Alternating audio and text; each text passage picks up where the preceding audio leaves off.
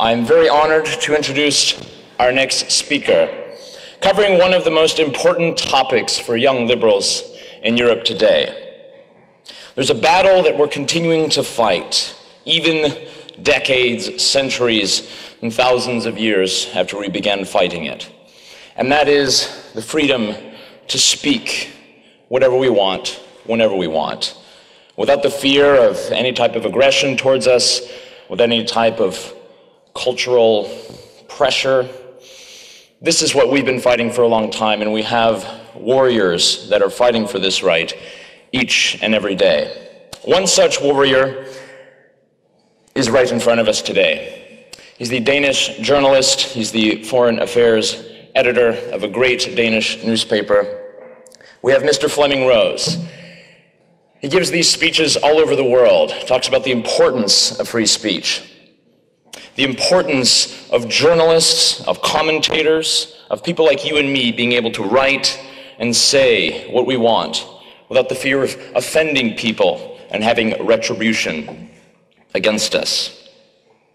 While he's writing books all over the world, traveling, sharing this message, at the same time, he's continuing to push the journalistic enterprise that brought him to fame, to glory, and all those terrible images that we saw on television many years ago of burning Danish flags, of protests all over the world. For many of us in the West, we did not understand exactly what this was about in the very beginning, but now we know. We know that it is a bigger fight, and we have great warriors like Mr. Flemming Rose to thank. There were not just cartoons of the Prophet Muhammad which were published. They're an expression that a newspaper was not going to cower to the interests that tried to shut it down, simply for spreading a message, a picture, a cartoon. The same fate that we thought belied the journalists and cartoonists at Charlie Hebdo, and we all know too well what happened there. We're very, very honored and very proud as European Students for Liberty to have Mr. Rose here. He just released a brand new book that he will be willing to sign after the speech called Tyranny of Silence. If you have not read it yet, obviously it's available on Amazon, a great read. You'll have some copies here available to sign. And also, if you'd like to keep his reading and writing in your heart, you can also check out the Jyllands-Posten newspaper, check out the foreign affairs articles, all edited by Mr. Rose. I could continue on. There's much more I could say about such a man, a journalist, a hero of mine, someone who was there in Russia, reporting, translating books and works. Much more that I can say. But now I'm going to yield the floor to our very, very special guest, Mr. Flemming Rose.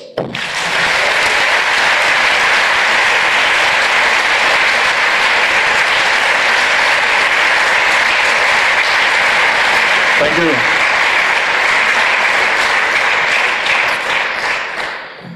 Thank you, Yael, for this kind introduction. It's a privilege to be here and speak to this audience that values freedom. We need more of your kind of organizations in Europe if liberty is to survive in this very new, complicated world. I think I'll try to cut short my remarks to about 30 minutes, plus minus, so we'll have time for questions from you. This is an issue that everybody has strong opinions about, so I'd be happy to answer your questions at the end.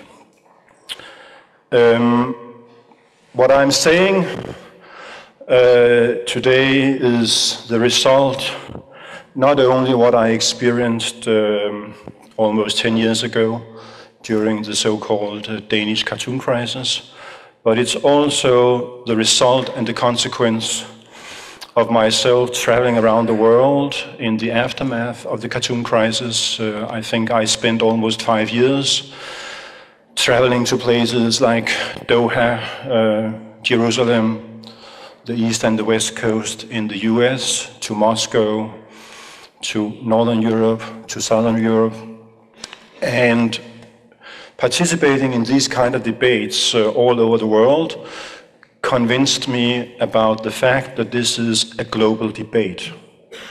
It's not a debate that we can limit to a national level, although these debates also are going on national levels. But it's a global debate, and everywhere I went, I think the debate was basically the same. How do you balance free speech on the one hand against other kinds of considerations on the other? The difference being that in different parts of the world you would make the slice of the cake in different ways. But very few people would say openly that they are against free speech. But then comes the next sentence, I'm for free speech, but. And then you have all the limitations that people are in favor of. I think that there are basically two factors that drives or informs the debate about free speech in a globalized world. The one factor is technology, the fact that we are living in a digital world, the fact that what is being published in a small country like Denmark with a population of 5 million people and a language that very few people speak is immediately published everywhere when it's on the web. And it's not only being published, it's also being reacted to by people in faraway worlds. If you take a village or a small town in a country like Pakistan, if 50 years ago, maybe these people through their whole life would meet maybe 100, 200 people, and they wouldn't know what was going on 100 kilometers away. Today, they know what is going on 5,000 kilometers away, and even if they cannot read and write, they react to events in faraway countries politically. This is a very new situation that we have to deal with. And when information travels, as I experienced at the time of the cartoon crisis, context is getting lost. And when context is getting lost, you create a lot of room for manipulation and misunderstanding. So this is the one factor, technology, that we have to deal with when talking about free speech in a globalized world. The other factor has to do with migration. The fact that more and more societies in the world, not only Denmark, also other parts of the world, are getting more and more diverse when it comes to culture, ethnicity, and religion.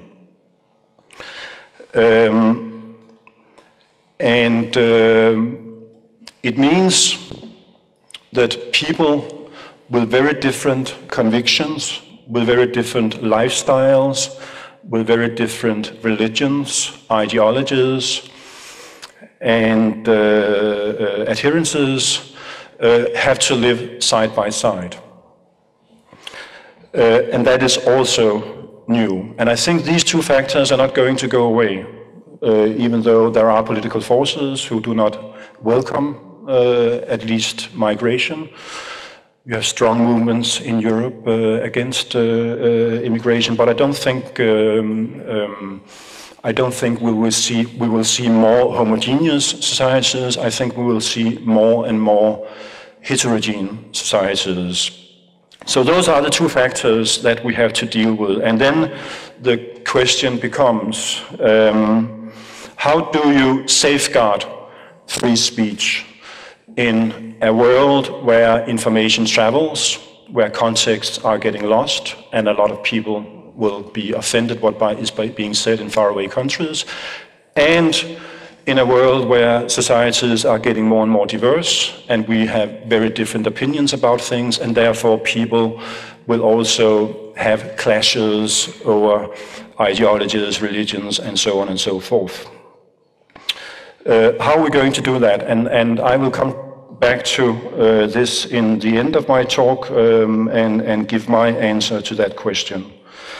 In the meantime, I think in order to defend free speech in a globalized world, we need an international common standard for limitations on speech. We need a gold standard, and that gold standard used to be embedded in the UN Declaration on Universal Human Rights and the UN Covenant on Political and Civil Rights that stipulates a right to freedom of expression. But the covenant also stipulates certain limitations on speech, incitement to hatred, and so on and so forth. And that clause is being used by more and more countries to put new limitations on speech. So instead of creating a common international standard for limitations on speech, you see a fragmentation of the concept of free speech, with more and more countries passing laws that takes into consideration their own culture, their own religion, their own understanding of history, their own political ideology, and so on and so forth, and they try to protect them against criticism. So in fact, the common standard, international standard of free speech is being undermined. And this is not something that I just, invented. I'm referring to a former Hungarian dissident, Miklos Haraszti, who for 9 years was a press freedom representative for the OSCE, the Organization for Security and Cooperation in Europe. That covers, I think it's 56 countries in Europe and Asia. And he arrived at this conclusion after having traveled around these countries and defended freedom of the press in Europe and Asia. So things are moving in the wrong direction.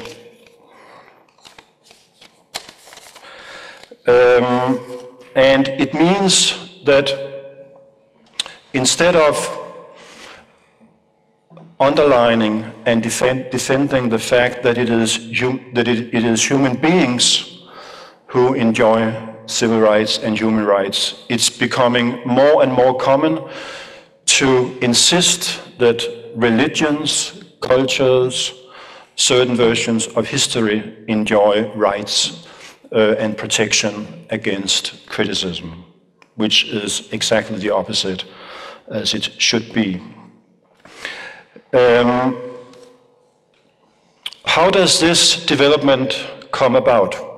I think there are probably many reasons, but I think it unfortunately all started in Western Europe.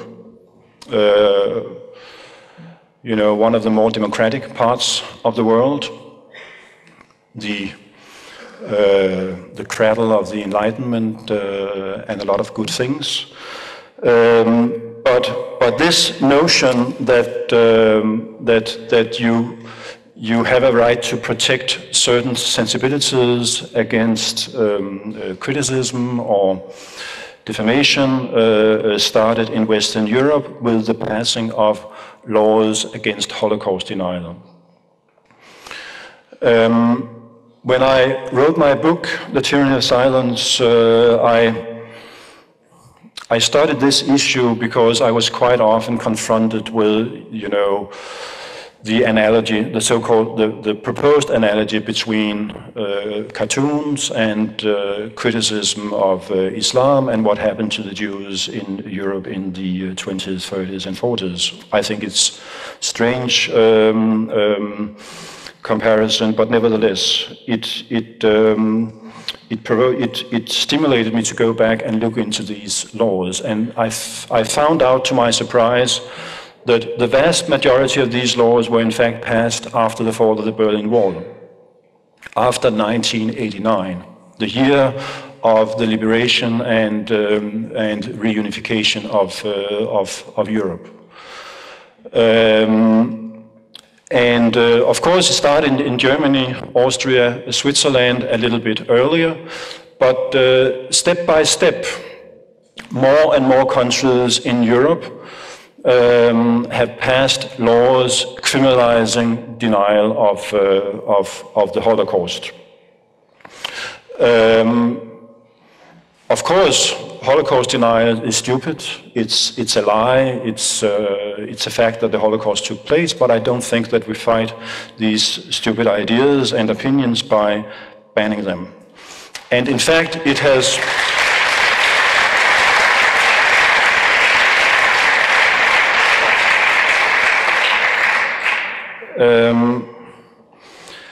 It has passed the way for a wave of similar laws in other parts of the world. In 2008, the European Union passed a so-called framework decision obligating every member country of the European Union to pass laws against Holocaust denial. I think today maybe 17, 18 countries in Europe have these laws. Fortunately, we do not have them in Denmark. We refused to pass these kind of laws and said, you know, we have a law criminalizing incitement to racism, and that is enough to fight this. But in Eastern Europe, they passed these laws, but then they added their own laws because they did suffer they suffered from communism far more than they suffered from Nazism. So that they passed laws criminalizing denial of the crimes of communism. In Poland, Lithuania, the Czech Republic, Hungary. Ukraine is about to pass a law criminalizing denial of the fact that that Ukraine experienced a forced famine by Stalin in 1932 and 1933, which in fact would make it very difficult for a lot of historians to go to Ukraine, because it's a legitimate discussion among historians whether Stalin was targeting Ukrainians specifically, or whether the famine was part of a larger picture in the Soviet Union. You had a lot of people dying from hunger in Russia, in Kazakhstan, in the Volga region. But nevertheless, and the Ukrainians are referring to the experience with Holocaust denial laws when they do this.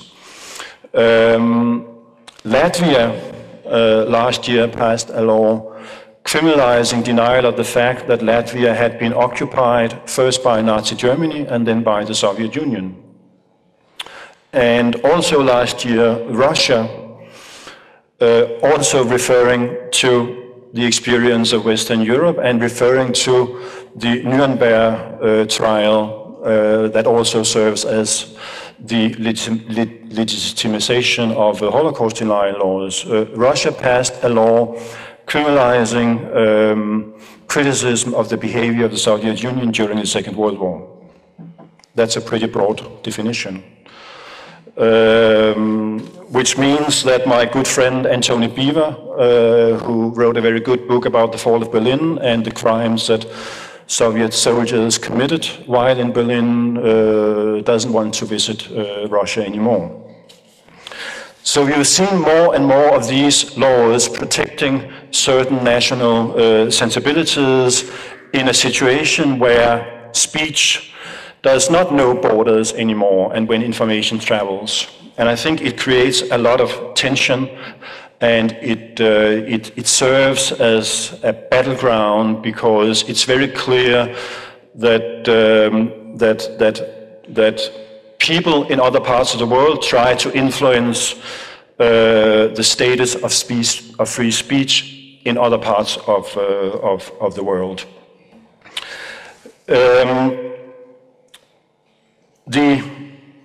The Holocaust denial laws were based on a certain reading of why the Holocaust happened.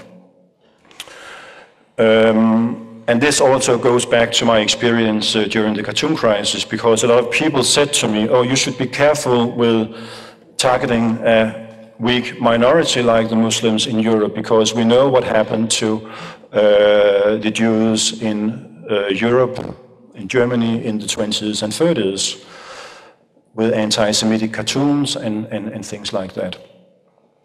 And the understanding being that evil words will sooner or later lead to evil deeds.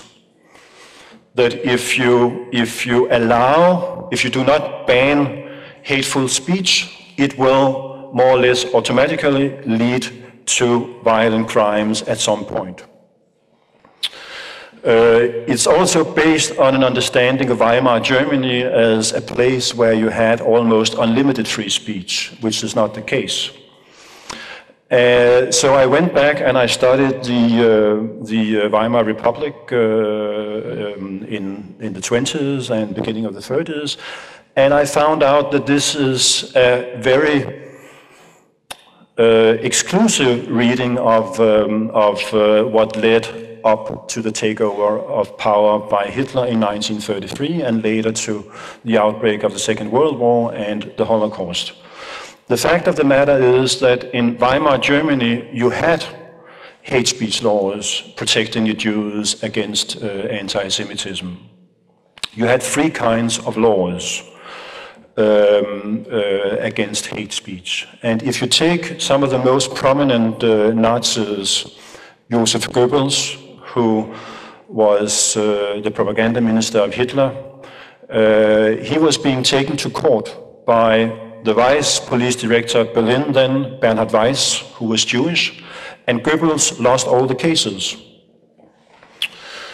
for making these anti-Semitic statements. And if you take Julius Streicher, the executive editor of Der Stürmer, a Nazi magazine that was founded in 1923, and a magazine that published some of these very vicious anti-Semitic cartoons throughout the 20s and the 30s.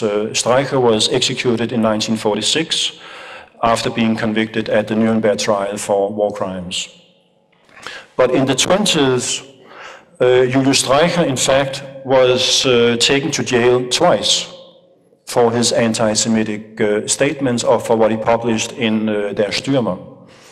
And if you take Der Stürmer, I think it was taken to court or being confiscated by the German authorities, the Weimar authorities, 36 times during the course of 10 years, from 1923 until 1933. I mean, after 1933, it doesn't make sense to talk of anti-Semitism in the context of free speech, because you just had one ideology in power, and there was opponents of Hitler were not allowed to speak out against the regime. So it's not true that it was because of too much free speech and that anti-Semitic statements were being, allowed across the board. That created the ground for what happened during the Second World War. I would say otherwise. The story about the Weimar Republic and anti-Semitism was that you had a state that was not able to protect the civil liberties of its citizens. So you had radicals on the left and radical on the right who could attack people without the state being able to protect their right to speak out against them. So I think we have to go back and have a debate about the master European narrative. The master narrative for European integration is in fact the Holocaust. And it is this master narrative for European integration that informs the kind of limitations that we need on speech, because people fear a repetition, of course, of what happened during the Second World War. But I just don't think, from reading that history, that the answer is further limitations on speech. Let me say just a few words about Islam after the attacks in Paris and in Copenhagen. I'm not an expert on Islam, though I had a crash course 9 years ago, because I didn't know, a lot of things, that people were so offended by these cartoons and why. But looking at what happened in Paris and in Copenhagen and other incidents across Europe, I think that Islam or Muslims, they have to confront two key problems when it comes to free speech in a multicultural and multi-religious society. The one is blasphemy. It's okay to be offended by blasphemous cartoons, but it is not okay to kill people because of blasphemous cartoons. And I'm afraid that too many Muslims do support harsh punishment for blasphemy. So Muslims have to take this, have this battle inside their own communities. So they yes, you have a right to be offended by this, but it's not legitimate to commit violence because other people say and publish something blasphemous. Unfortunately, I think it's around 10 Muslim countries you have the death penalty for blasphemy. In Pakistan, committing mass murder, killing hundreds of people, you get the same sentence, the death penalty, as you do for blasphemy. So there is no difference in the penal code between saying something offensive, offending religious sensibilities, and killing several hundred people, and I think that's a problem. So blasphemy is the one thing that Muslims somehow have to work out a new doctrine.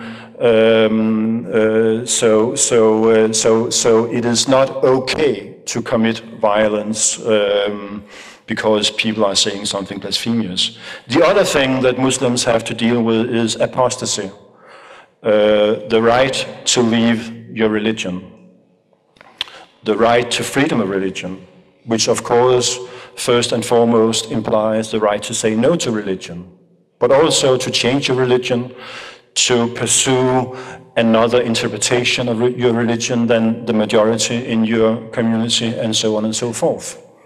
Unfortunately, for many Muslims, apostasy is also a capital crime that deserves, if not the death penalty, then a very harsh sentence, punishment. So I think these two issues, blasphemy and apostasy, are key to creating a situation where Muslims can live in peace with other Muslims and people committed to other ideas in a multi-religious democracy.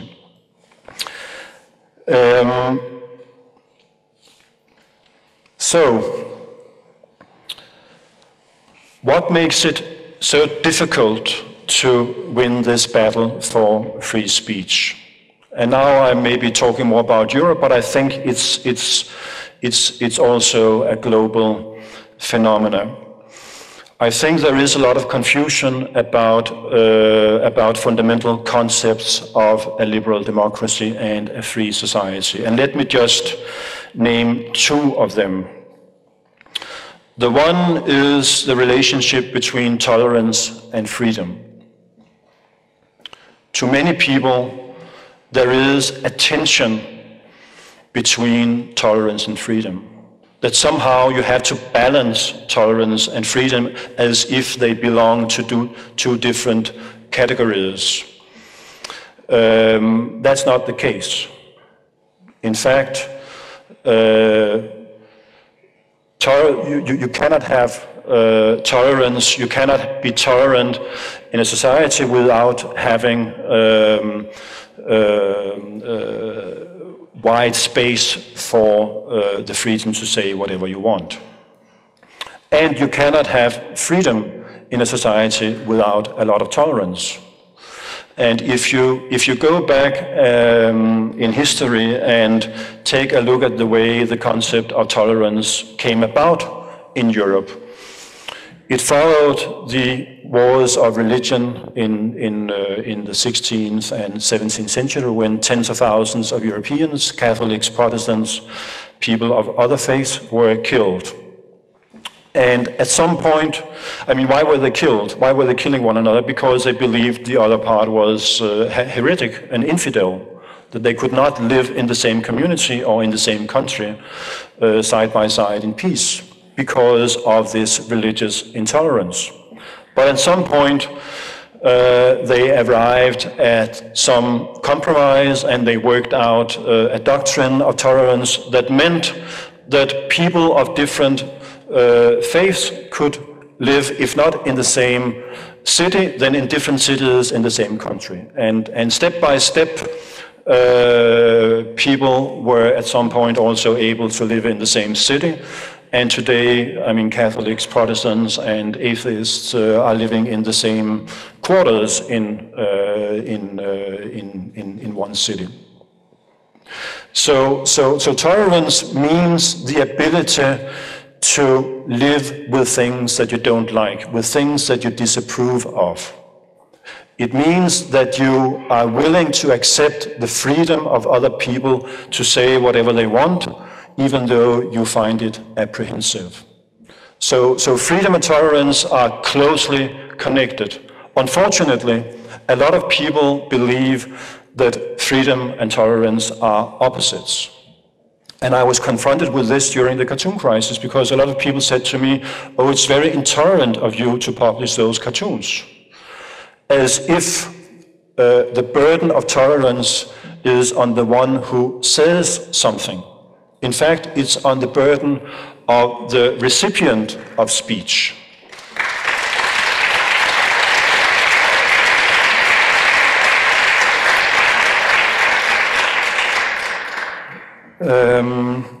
So that's one thing. We have to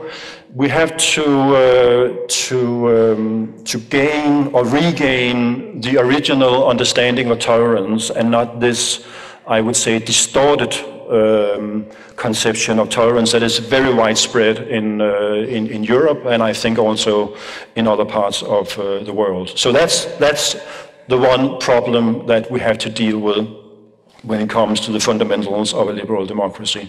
The other thing I would mention is the distinction between words and deeds, between words and actions, between images and actions.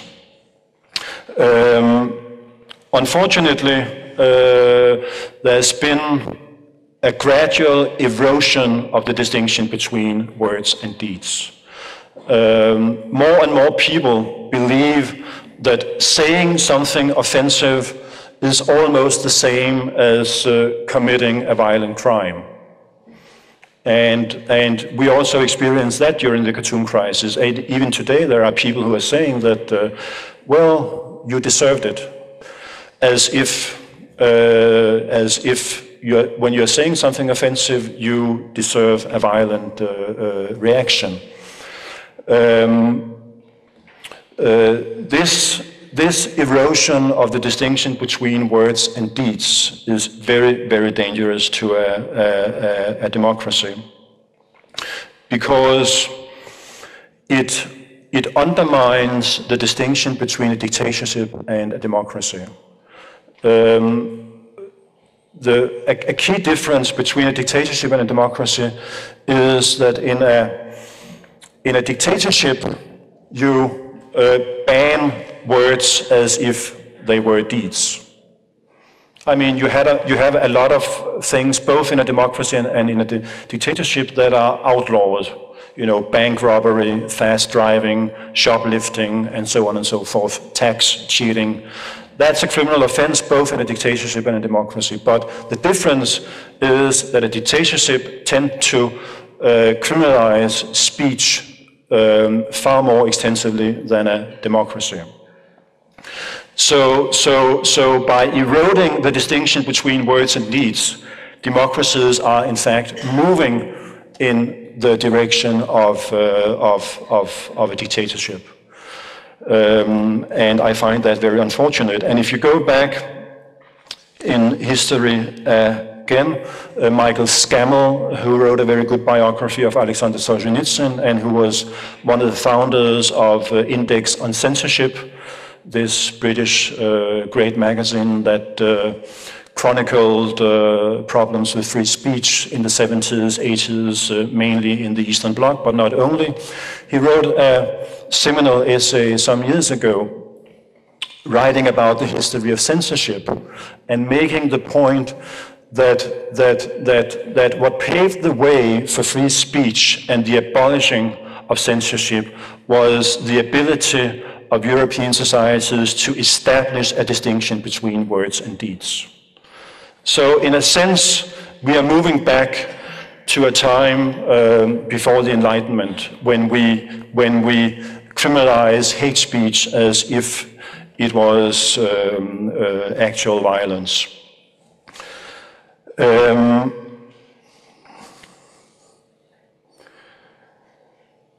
Yes. Well, let me just take one example to make that point about the distinction between words and deeds. It's from Russia. I lived there for 11 years, and my wife is Russian, so I know that country quite well.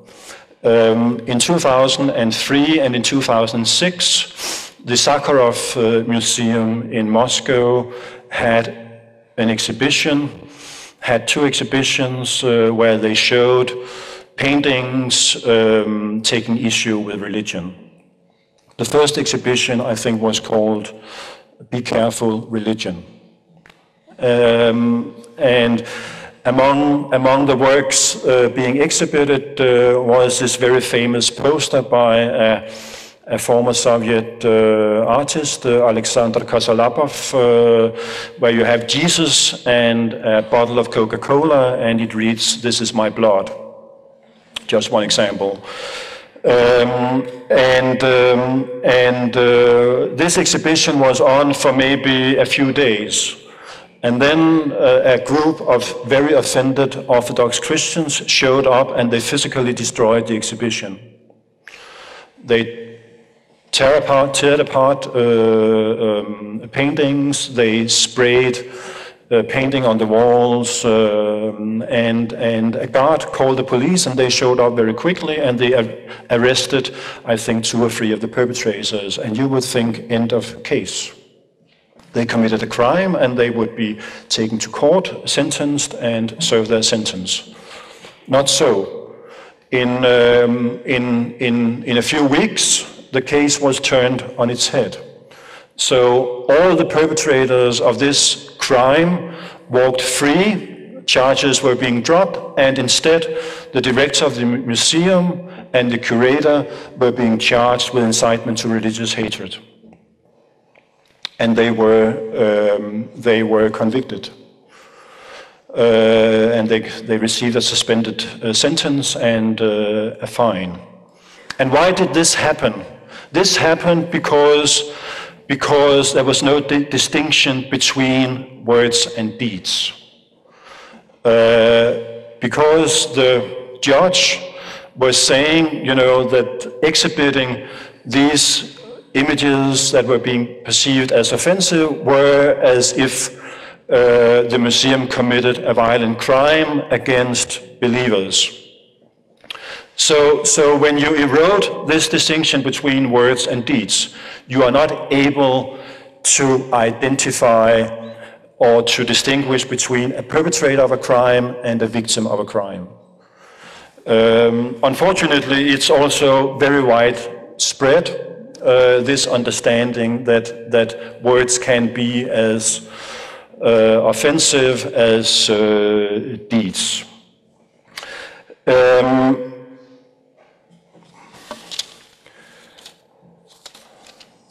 So, what's to be done? What shall we do in order to safeguard freedom of expression in this increasingly multicultural, multi-ethnic, and multi-religious world? I think basically that there are two ways to go. You can either say, if you respect my taboo, I respect yours.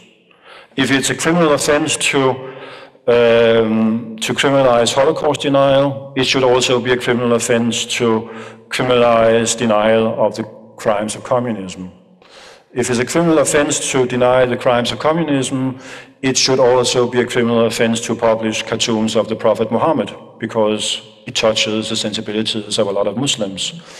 If that's the case, you will also have to ban depictions of Jesus, of Buddha, of Moses, to follow the principle of equal treatment in a democracy. And if you do it with religion, you would also have to do the same with non-religious people.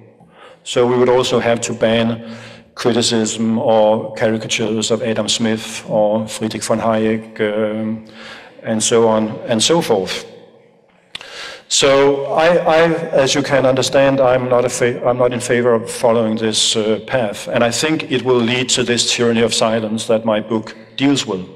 At some point, you will not be able to say anything that will not be perceived as offensive to somebody out there, and therefore you should not be allowed to say it.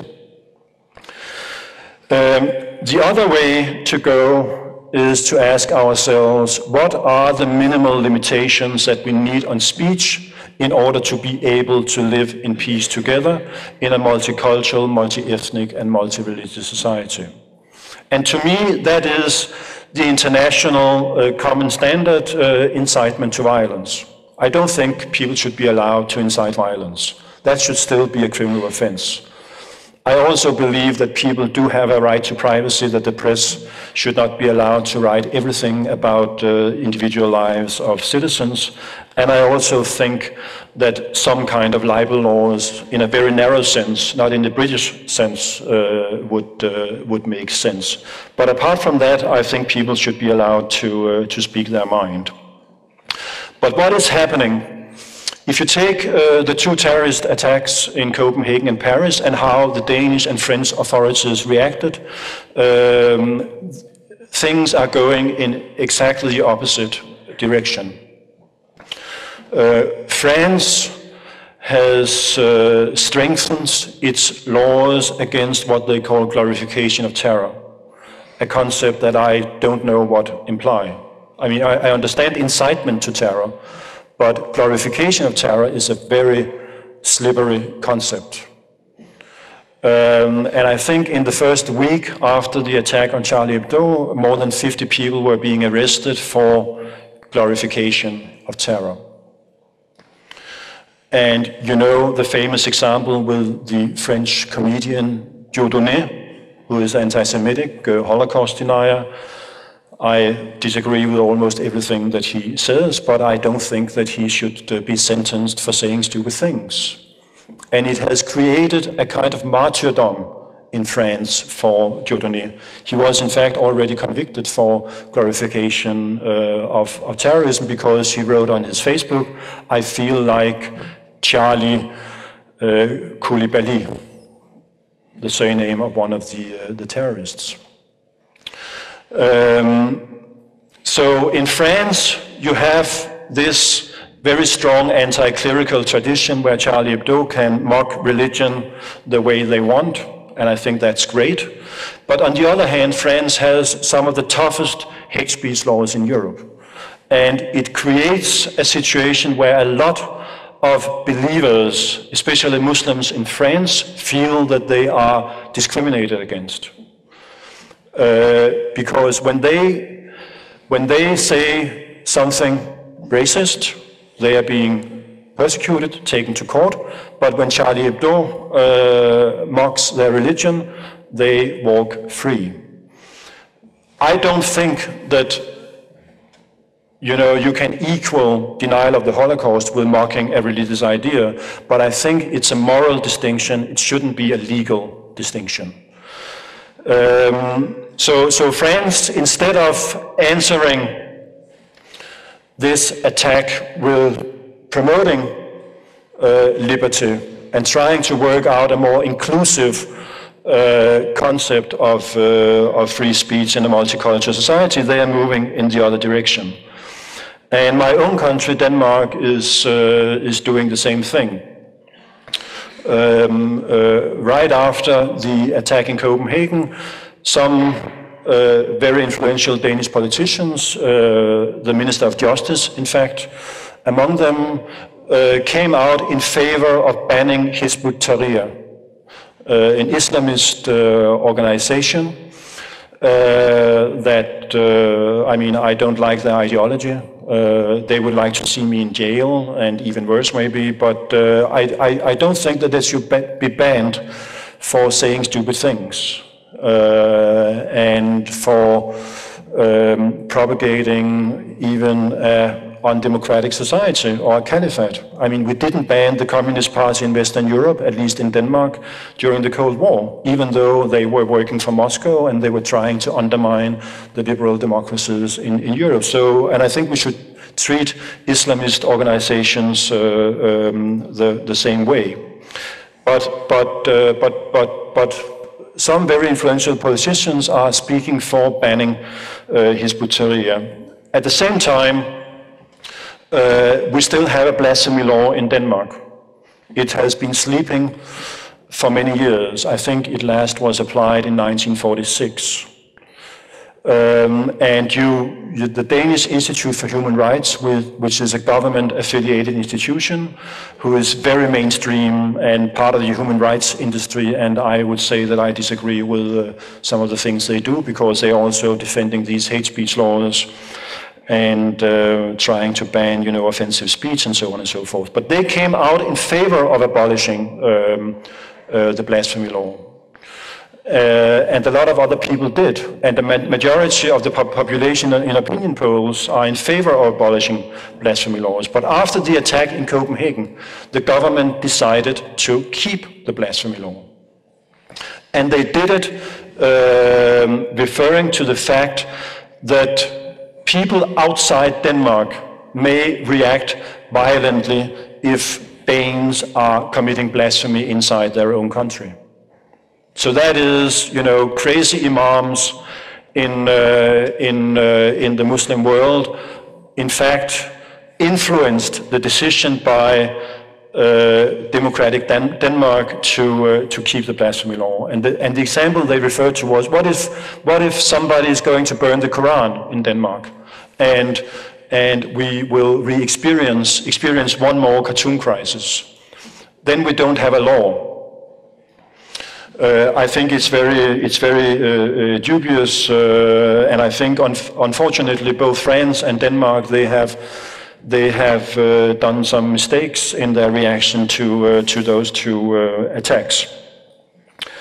So to sum up my conclusion, every society is getting more and more diverse in terms of culture, ethnicity, and religion, and a lot of people welcome that. At the same time, the same people are not willing to accept an increasing diversity when it comes to ways of expressing ourselves. So the price we have to pay for a multicultural, multi-ethnic, and multi-religious society is less diversity when it comes to speech. And it just sounds counterintuitive to me. I think if you are in favor of diversity when it comes to culture, religion and ethnicity, you would also have to accept an increasing diversity when it comes to speech and the fact that people might be offended by what you say. So, in a democracy, you have many rights. You have a right to free speech, you have a right to freedom of religion, you have a right to freedom of movement, you have a right to vote, you have a right to freedom of assembly, and so on and so forth. You have many, many rights. But the only right you should not have in a liberal democracy is a right not to be offended.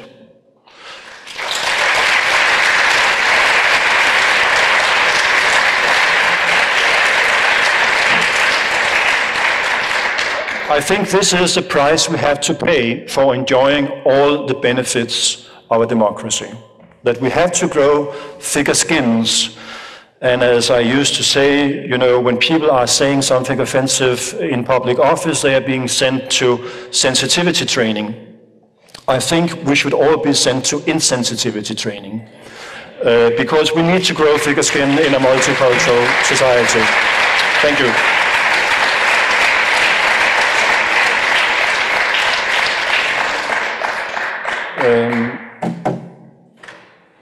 I'd be happy to answer questions if Yael... Of course. Hi, I wanted to ask you about the hate speech. Well, right now in Europe we have out of these laws, like you cannot say something racist, you cannot say anything homophobic and so on. And I was thinking that maybe it's like every country has something like a founding myth, yeah? Like 500 years ago probably you couldn't say anything about religion, and now you cannot say anything about minorities because it's a sensitive topic and so on. And don't you think that it's kind of like this myth and the taboo which is tried to be built to construct the 21st century liberal democracy, and that every country every culture needs some kind of taboos? And well, I don't agree with this, but maybe it's just like this, and some people try to construct these taboos to construct the core of liberal democracy, like for the future. I think it's a natural human initiative that societies, they do want to have taboos, but they do want it in order to exercise social control. If it's not actual violent crimes, I mean taboos. I think they are here to stay, but I think we should fight them when they are stupid. And I think the problem with the construction of these national identities that you're talking about, that in a globalized world it becomes very confusing. Who am I? What does it mean to be Danish? When we look differently, when we speak differently, when we eat differently, communities are under pressure in a globalized world. And therefore there is this need to come up with answers like, you know, anti-European Union, nationalist movements, religion, and so on and so forth. But I think the problem with all these trends is that it's a very counterproductive way of pursuing identity politics. That you are more concerned with what makes you different from your neighbor than with what you share as human beings. And human beings share, you know, all the same traits. But in order to protect our own society against attacks, and in order to work out a sense of identity, we tend to focus far more on what makes us different than what we do have in common. And that's also one of the reasons why this international standard of free speech is falling apart, and I find it very unfortunate.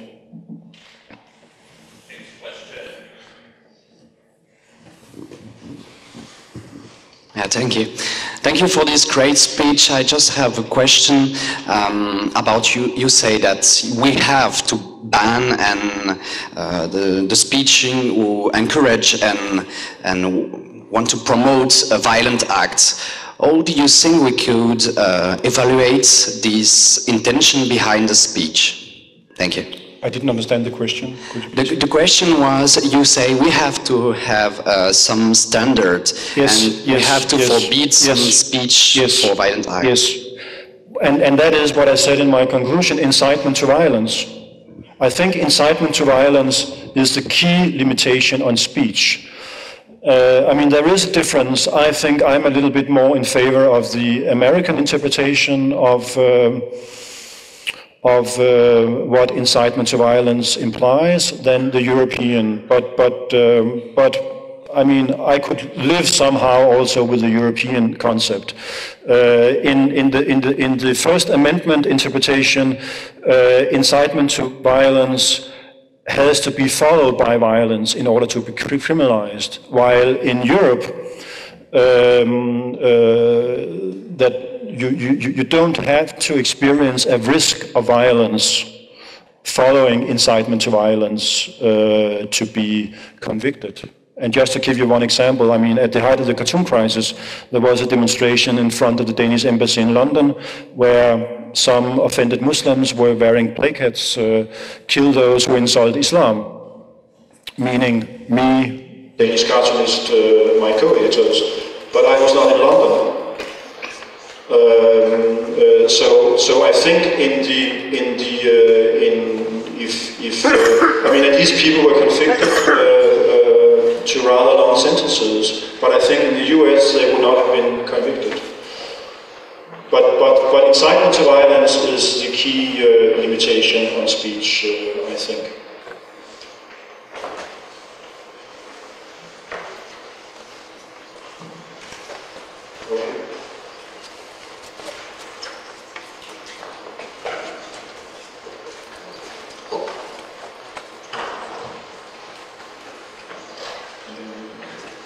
Hello everyone, thank you very much for the great inspirational speech.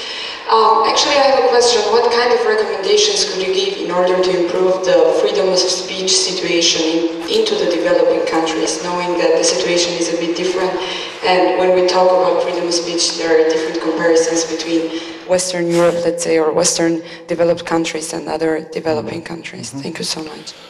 Yes, that's a very good question. I think what we can do is to get rid of hate speech laws in liberal democracies, because in fact I don't think. I mean, we have institutions, we have courts, we have the state, and so on and so forth.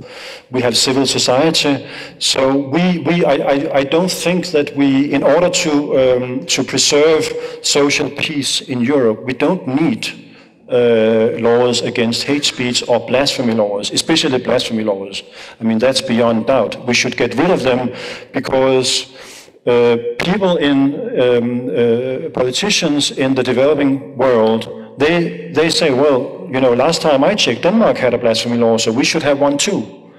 Even though they, of course, are applying it in a different way, and they use it to silence dissidents and critics and so on and so forth.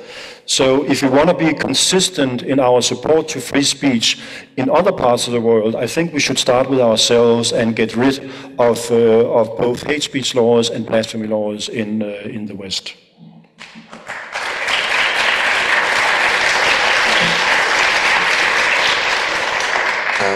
I'd like to ask if you have an opinion to the internal condition of these promoters of false appeasement and false tolerance. Do you think they do it because of empathy to the Muslims, or are they just cowards? If I have an explanation why this notion of tolerance is being turned on its head, but you know, I think if you take the politicians, I think the instinctive reaction of any politician is to find the easy way out.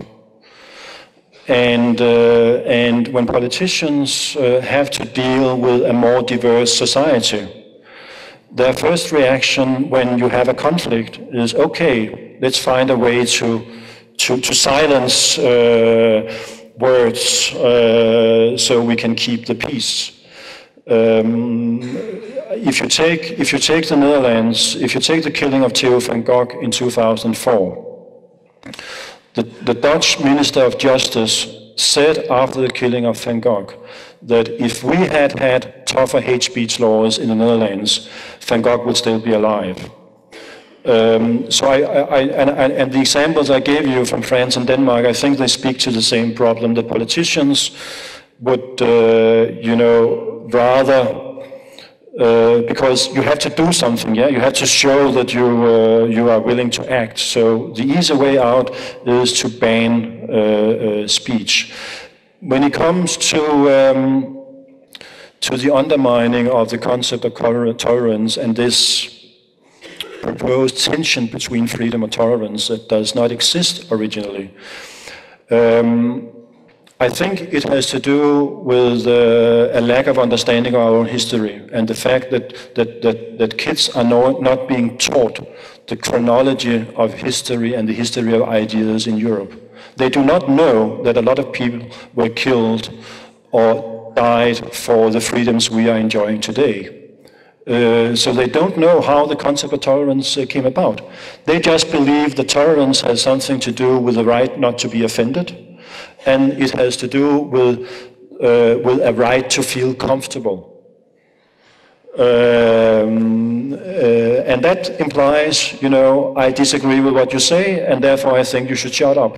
That means being tolerant. It's exactly the opposite as it used to be. I just wanted to ask, most of us agree that to... Sorry, where is the question? Right here.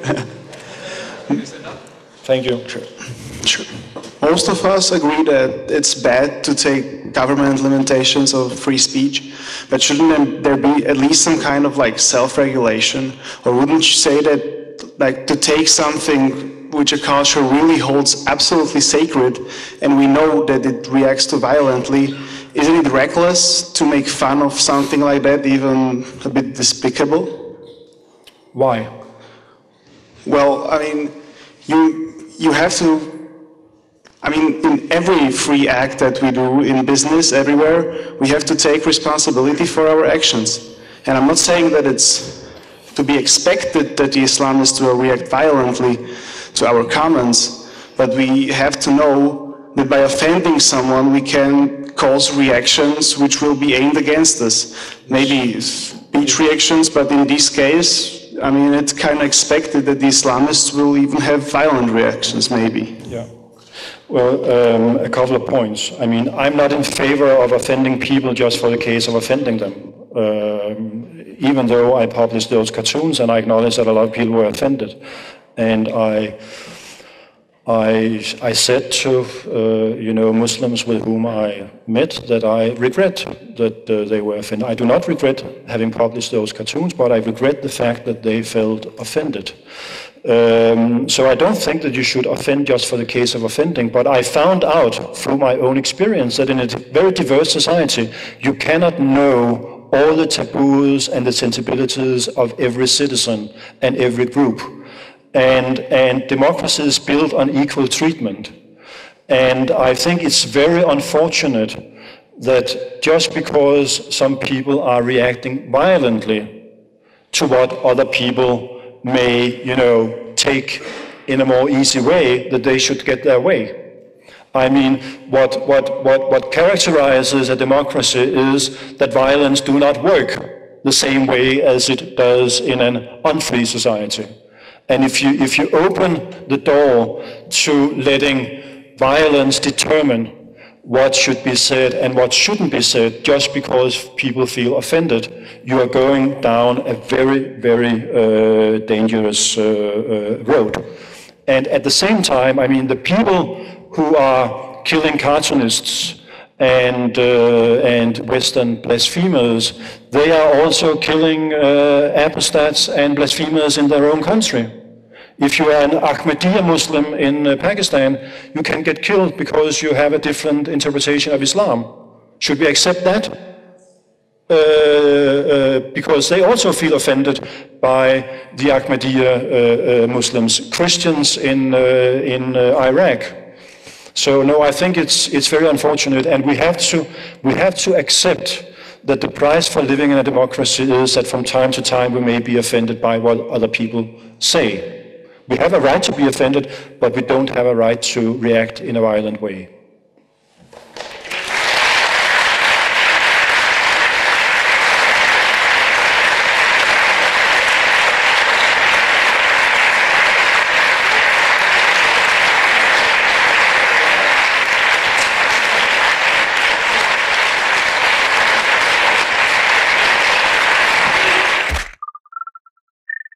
Giga T, crowdfunding for you and me.